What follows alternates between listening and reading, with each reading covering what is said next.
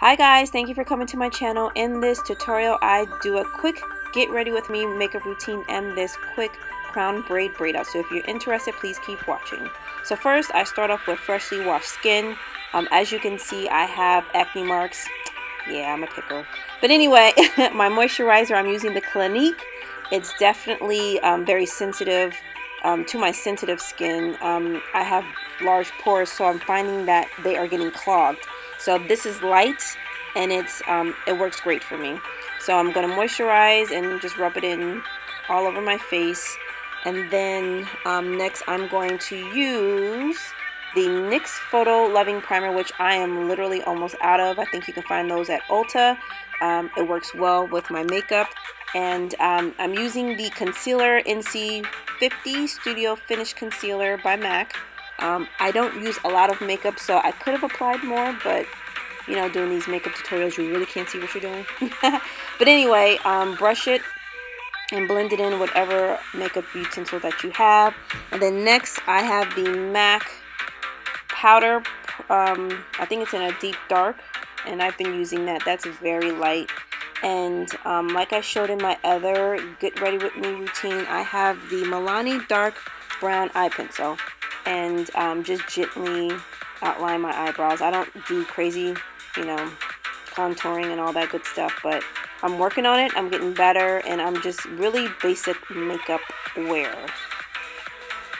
So as you can see, I'm just kind of fluffing the eyebrows out. And that palette I've had for a while, but it's by NYX, and it's a deep, it's called 3CP03, and I usually like that light color to go under the eye, which the light color and the dark brown color I always run out of because that's what I use the most. So I'm kind of lightly contouring my cheekbone area, and I usually blend upwards when I blend that in. And then right underneath it, I'll apply the light concealer color right below the line, just to kind of cut into the cheekbone, to kind of give that contouring cheekbone look. So all you makeup artists out there, you know, I'll be watching you because I need more tips and tricks and how to apply makeup. So next, I just kind of use the Bobbi Brown 2-in-1. It's a lip color and a blush, and it's a cream. It's a cream makeup. It's like a peachy color, so I usually kind of use that as my blush. All the products I'll just put in the description box, so if you guys are interested, you could definitely check it out.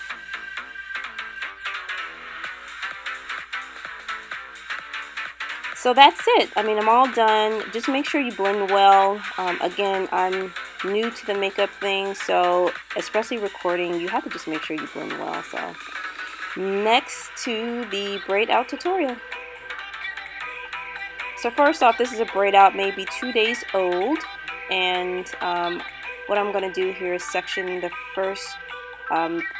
front of the hair just for a little crown. So you don't need a big chunk of hair on each side, it's up to you, but I didn't have much, so I just kind of took what I needed out, moisturize it with my spray bottle just to loosen it up, and I'm just going to flat twist the front.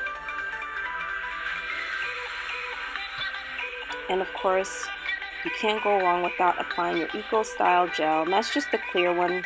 I had the olive oil, but I ran out. And flat twisting, it's pretty easy. It's easier than cornrowing, so I usually do this versus cornrowing because I'm not a great braider. So I just do this all the way to the end, and then I secure it with the bobby pin at the back of the hair.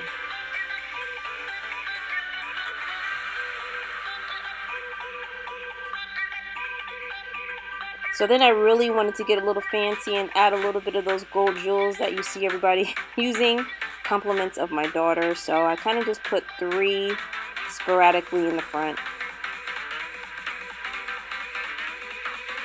And that's it. Quick and easy. Get ready with me and a braided crown tutorial. Hope you guys enjoyed it.